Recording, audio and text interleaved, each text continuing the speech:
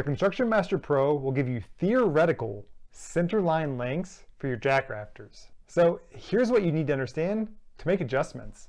Let's start with a simplified plan view drawing of a hip roof. Now the calculator doesn't know how thick the framing lumber will be, so we'll visualize everything as lines first. Here I've drawn in my first jack rafter. Now if the plan's called for a 7-inch pitch, I'd enter that and then a run, let's say 10 feet. Now I'll push the jack button until JK1 displays. That length would be the theoretical length of my first jack rafter as it sits in plane with the pitch of my roof. So that length would run down the middle of my jack rafter. And here's how it would intersect with the center of the hip rafter.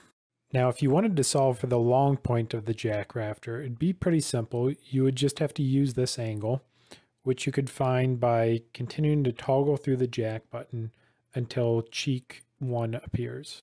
But more realistically, you'll probably just want to scribe your cut through the center line and then make your adjustments for the thickness of the hip.